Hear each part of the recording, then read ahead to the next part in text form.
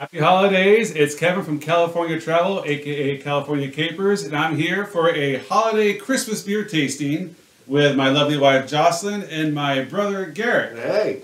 Garrick is actually a food, drink, and travel writer, so he's got some experience in knowing the good stuff. So we're going to try 8 different beers, grade them 1 through 10, mystery tasting, and we're going to see which one's the best and let you know. Mystery beer number 1, raise your glasses. We have no idea what it is. Cheers. Cheers. Salud. Cheers. Okay. All right, let's see. Roasty and toasty. Roasty, toasty, right? Chocolatey. Got little hints of chocolate there? Okay. Just coming in from out of the snow, around the fireplace. Yeah, that's true. It gives you, Nice. Those will do it for you. Which we have none of that in most of Southern California. But the idea that it brings you in your imagination is perfect. This first beer, mystery beer number 1, what would you say out of 1 out of 10? You grade it. For winter warmer, I'm going to give it a solid 6. I would also give it a 6. I think it has a great punch at first, but then it kind of falls short. The aftertaste is bothering me a little bit, maybe because it's not as cold as I usually like it. That's not the beer's fault, but I'm going to drop down to a 5. Ooh, so I feel bad. I'm also with a 6. I just want to go with 3 6s. Might be a bad sign for Christmas. Yeah, That's so true. We'll go. That's right. Yes. We got the nice little Krampus in the corner because yeah. All right, so this mystery beer number 1 was actually the Fireside Chat. Yeah. Like the late drum roll, still good though. It is from the 21st Amendment Brewery. Very clever there. Up in SF, my hood. This is the one that's brewed in San Leandro. Is that how you say it? San Leandro across the bay, yeah. Say it one more time. San Leandro. San Leandro. Pop's Okay, giving a jump from SF. Garrick is actually from the Bay Area, right in the heart of San Francisco. Where it does snow. Or it feels like it. Yeah. Coldest winter was the summer in San Francisco, right? Have you been to this brewery? Just curious. I have. It's great. Highly recommend it. Nice. Okay. Well, not for my 5, but still. Yeah. Okay, mystery beer number 2, and I love that this time I don't know what I'm drinking either, but it's obviously one of these fantastic winter Christmas beers. Here we go, guys. Cheers again. Cheers. Salud. Took a sniff of this one. It was pleasant. Smooth. Oh. Smooth. This does not insist upon itself. This one says, I'll give you time to get used to me. No, very smooth, very easy drinking. Definitely some more booze on this one. Yeah. What do you say, Jocelyn? I'm not tasting it. The last one you said was good and kind of fell short. This one didn't come correct at all. No, not for me. I taste the aftertaste of that one and this one. Let's go with Jocelyn. I think we understand she's not going to be closer to the 10. You just finished it, by the way. I'm going to finish it because I had a long day. I would give this one a 5. It's still drinkable, but not for holiday. It's not a holiday. See, I think felt that's holiday. maybe what it Derek, is. what would you say? 7.5, if we could do that. Yeah. Well, you're breaking the 4th rule. So for me, with 6, I would say 6 plus, but I like that it's smooth. I like that it has substance. It's not like drinking the, no offense, a Coors or a Bud Light that has nothing going on. But I see what you're saying. You maybe were hoping for some spices. Yeah. This is the Christmas Ale Breckenridge Brewery from Colorado. So not representing California, but I like it. Would I get it again? Yes, I would. Oh yeah, Yeah? no problem. Put on the warm sweater, warm your tummy. yeah, you know what? Bundle up on the inside. Bundle up on the inside. Yeah. All right, Colorado, you know what you're doing. All right, here we are. This is on number 3, right? Number 3? Number 3. Number Okay, 3. starting to lose count. We're having a good time here. So, number 3, mystery beer for Christmas. Here we go. Mystery beer? I don't need your critics. Okay, here we go. Cheers. Cheers, cheers. Okay. I enjoyed the last one, but as far as the whole spices thing, That's this one, delicious. This one's got the little sugar plums dancing on your tongue. That keeps things merry and bright. That is delicious. It's got like some this. tingle on the tongue. Tingles what? I'm sorry? This is a family beer show. Yeah, I'm liking it. I definitely feel the spices. I feel like it hits you, and then it kind of moves to a different flavor, then another flavor, right? It's kind of like a little conveyor belt of That's flavors. great. Solid 8 for me. I do like this one. I do like this one, but you know my nose is really sensitive. Okay, what are you picking up? What are you picking up? It smells like dog food? That's to me. I'm going to defend the beer. I don't even know what it is, but it's nowhere near dog food. Okay, let's start with this. Do you like dog food? Yeah, yes. So this is really good. I would give this a 7. I would give this a 7. I sense pity. Jocelyn's giving it a 7. She's enjoying the caramel notes. She's not enjoying the aroma, which has hints of dog food. No. Garrick, how are you feeling? Solid 8. It's, like I said, 8. makes things merry and bright. It's got some nice crisp effervescence with all the caramel Christmas spices on the back end. You said it best. I can't even top that. So I'm going to go with a solid 8 as well. And what is the strongest beer that we love that smells a little funny? I want to know. Yeah, inquiring minds want to know. Bring some dog food too, actually. All right, this beer is, once you know it, this is, I didn't know how to say this, the niche? Chouf? I don't know. This is Le Chouf, normally Le Chouf, but it's their Christmas ale. This is actually from Belgium, a true import from Belgium, one of my favorites. It's a strong one, it packs a punch. 10% alcohol, by the way, 10%. That'll help. So that'll make your bowl run, right? So there you go. Love the nice, Chouf, whatever, Le Chouf. But it is fantastic, and it is so far the top beer. Okay, so mystery beer number 4. So let's go with cheers. And it definitely smells hot. That's how you say cheers in Hungarian. All right, let's go. But no, as you taste it, I don't taste Christmas. I taste a lot of citrus. I'm going to echo exactly what Jocelyn said on the last one. Delicious. Don't taste Christmas. I don't taste Christmas. Don't taste Christmas. This is not Christmas. This tastes grapefruity. You come into my house and you don't bring the Christmas. Yeah. So not Christmas. I think we all agree on that one. Mm-hmm. But is it enjoyable? Oh, yeah. It is. Oh, yeah. This would be more of a summer beer. What's that little dude from Frozen? Olaf. In summer, he would love this beer, but not the Christmas one. So this non-Christmas beer that is citrusy and still enjoyable, what would we give it? For a summer beer, I would give it a 10 if it was nice and chilled and probably in a chilled. I like the disclaimer. For a summer beer, well, that's for sure. Did you say a 10? Yeah. You said a 10? I would. Yeah. I like citrus. That's a bold statement right there. Garrick, what would you say for this non-Christmassy summer beer? Very enjoyable. 8. Yeah. 8. Or you can buy it for me for Christmas, but I won't drink it until summer. Yeah. I can tell you, I'm not lying. I was a little offended, but when I put it to my mouth and there was no Christmas, it was kind of like, where's Christmas? Christmas is canceled. But is it? I'm gonna have to write a letter to the manager. So I'm going down to a 5. No! I'm sorry. Your olfactory works better than mine. Back to Olaf. Right? Back to Olaf. But I have been known to say, Jocelyn, what is that? Oh, it smells delicious. She's like, oh, is that burgers? And she, no, that's tar.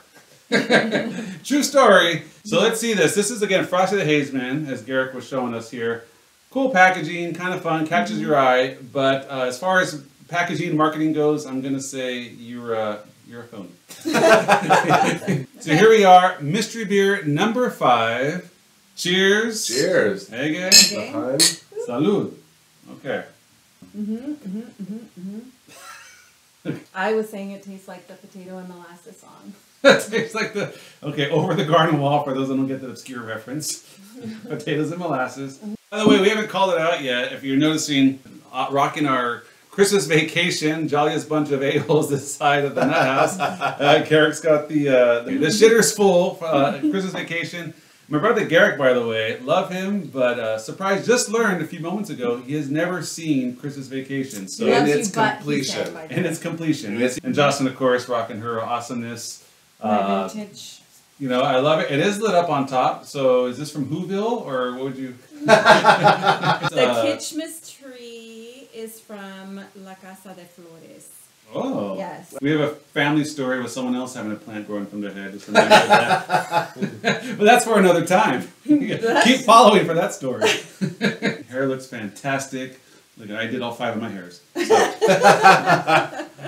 So okay, here we go. We're liking this one. Garrick finished it. So you like? Okay, what's going on over here? What are you feeling now on this second chance here? It's an easy sipper for sure. Easy sipper. Yeah. It's got some spice and some citrus. It's a conditional 7. It's when I'm in the mood for 7s. I think this is mood dependent. It's very unique. I've never tasted anything like this. So here's what I will say. Little, almost like a little candy aroma. No? If I had to guess what a poinsettia plant tasted like, I would say it's this. They're poisonous, aren't they? I don't know. That's why I said if I had to guess. It's got sweetness. I would say that this little candy aroma. This is a Christmassy. This is a Christmassy. I get Christmas. I think this is I what get poinsettia. beer might taste like in a holiday animation. Animation. Right? This is Rudolph in the land of breweries. If I was inside of a holiday animation, this is what the beer would taste like. That's funny. Yeah. we kind of said it's almost like a Christmas beer, but before Thanksgiving Christmas beer. It's like a pre-season. It's not punch you over the head with spices. It's definitely a little bit lighter. Easy drinking. Okay, so Garrick gave it a 7. What would you say? I say an 8+. 8+, Yeah. right? Yeah. I like the pluses. Okay, so you know what? I'm feeling an 8. I don't know if it was plus worthy, but I'm feeling an 8. So I like that. So this one's coming in strong. And the mystery beer is... Breckenridge. I love how you're waiting. Oh! Shinerbach. So Hey. Shinerbach coming in, surprising us all. This was... With some pecans. and there you were all the time. This is from Texas. Peaches and pecans. Peaches. That's Peaches what it and was. pecan. Potatoes and molasses, is that what you said? Is it potatoes and molasses? Okay. Peaches Yeah. and pecan, same thing. Same thing. Thing, yeah. Well, That's good. cheers to Shinerbach for pleasantly surprising us. Yep. Did they have a Bud, Michelob, and Miller Christmas selection? Well, this is the closest. Seriously. Yeah. Like, You might like it. sprinkle in some cinnamon? Your Yeah. Majesty. Yeah. Okay, so we are on our 6th beer out of our 8 beers now, mystery beer. This one's looking dark, the right color. Let's go ahead. Cheers. Cheers to this one. Cheers. Okay. Let's see it. Okay. Ooh. Oh, that's This a is like heavy hitter. Okay. Yeah, this is more like That's a stouty That's a heavy kind of hitter. like This guy it's says, on the edge. come with me, I'm going to show you gravity. This is what they say Guinness would be. This is a very much like, it's coating you. It's like a Pepto-Bismol commercial where you see it going through your digestive This system. is a hungry I man will meal. say, okay, but also I like stouts and like darker beers. And You're a stuff chocolate like that. porter So kinda I gal. actually feel like this is lighter. Roasty Then and what it toasty. could be. Ooh. Well, that's true. Yeah. Okay. That is true. Yeah. I totally like agree with it. that. This would be Right. a one beer. In a warming It's a way. one-hitter quitter. One In beer. an internal bundle up way. I like this one. Just because. We don't have to be shy about it. It's a good beer. I do. I like it. I'm just saying. I like it. So All right. I would give this one probably a 10, just like I did Ooh, with number okay. 4. So now, That's the Christmas spirit. the fact that I like this beer, I'm offended that you gave it a 10 and the other one a 10. So that's all right. The one that I gave a 5, but it's all right, the haze. That's not a me problem. That's that's just a personal opinion. I like that. Okay, so Garrick, what are you feeling with this? This strong but not too strong. No, this one gets me in the spirit for sure. 9, no question. Ooh. If I'm sitting around the holiday time, sitting around Yeah. the fire, getting in the spirit, solid 9. That's some heft. Yeah. Like I said, yeah, it definitely brings it. It definitely brings it. I'm gonna go with a 9. I'm being shy on the 10. I'm going with a 9. Okay, so what is this beer that, no lie, is full on warm me up and inside? This mystery beer is Highest score so far. Oh! This mystery beer is actually one of my favorites, so it's funny I didn't give it a 10. It is the good old St. Bernardus from Belgium. Look at this. It's in the big old 750 Who's the liter. guy on the cover? It's just a On monk. the label. Santa Claus. It's, well, he's on all the St. Bernardus, there's different ones. But the Christmas ale here, he's loving it. He's happy. We're He's happy. loving it. This The one, cheeks are rosier in this one. 10% alcohol, so you do not mess around with this one. You drink this bottle, it's gonna be a silent night. Right? It is. It's fantastic though. It's warm, cozy, and really inviting to enjoy together with friends or family. Aww. We did it right. Loving the beer. Cheers to Belgium on that one. Here we are on beer number 7, mystery beer. Here we go, guys. Cheers. Cheers. Cheers. Salud. Again. Salud. Okay, Garrick's been. It's got some funk. I was Oh, gonna yeah. say it smells like weed. It smells dank. It smells like weed. It's But when you drink it, you're expecting something kind of sharp to hit you.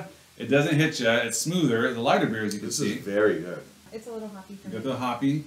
I think Yes. that's the funky smell. Yeah. No, you're right. Right? It has a bitter It body. does. Yeah. And so for all the folks out there, like Garrick here, you've come to love IPAs. I do. Joss and I have just not quite joined that bandwagon yet. And it's Not at all. the West Coast is all about the hops and the IPAs. I do not understand. This, to me, it tastes like another summer beer. There's not a hint of Christmas? Not like a little Christmas? No. I No? smelled weed when I first smelled it. For that Christmas weed, It's closer to Hanukkah, maybe? but ultimately not Christmas. No. Very Not similar. Christmas. Very similar to what we saw at beer number 4, which was the Frosty the Correct. Hazeman. But this one is like not only not Christmas, Correct. but it's pretty doggone funky. It is pretty doggone. But you're enjoying it. What? If a bartender said, "Hey, take a sniff of this or a taster," I'd You'd smell say it. pass. I say pass. But then you actually take a sip And then you say pass the Ducci. I would. Yes. on the right hand side. So Okay. I will give this one a 7. I'll still drink this. That's pretty high. Yeah, Yeah, for I not was- liking a beer, Yeah. a 7's pretty high. Garrick, what are you feeling now? 8. Yeah, Because I love this beer. I do agree with Joss that it's not overwhelmingly Christmas in the winter warmer style, which what a lot of these beers are. No question. If you want the winter warmers, go with some of the other ones we rated high, like the St. Bernardus. But this is funky and interesting and delicious, and I think just enough spice to warrant round the Christmas tree. I'm going to go with a 7. I like it, don't love it. Yeah. I'm also just going through some personal problems right now with this. All right, and the mystery beer number 7 was, looking for it on the list here, I believe it's this guy. It's funky on the nose. It's a Pede Noel. He's hugging a big hop. Santa's crop just came in, his harvest. Santa's That's where the bank comes from. Well, how does he fly? You'd ask me. This is from Belgium. Actually, so we've had 3 Belgian beers now. I couldn't drive a video game right now. Okay, so feeling good. We are here. We got pretzels. We're on beer number 8. Let's go with cheers. Feeling good, guys. Okay. Merry Christmas. I would drink this. If I was sitting on a beer any given day, I'm drinking this beer. Easy drinking. Easy drinking. No question. It's in the brown, the red area. Yep. But not a holiday beer. Holiday factor.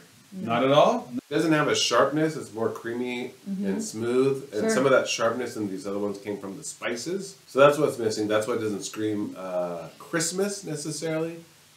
But it is a colder weather beer, in my opinion. I wouldn't drink this by the pool. I wouldn't drink this when the sun is shining. I wouldn't drink this in shorts. I would drink this around the campfire.